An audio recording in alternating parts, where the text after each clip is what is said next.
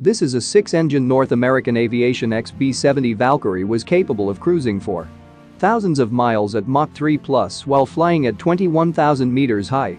This supersonic bomber made with 6 turbojet engine which provides 3 Mach speed, but the introduction of the first Soviet surface-to-air missiles in the late 1950s put the near invulnerability of the B-70 in doubt.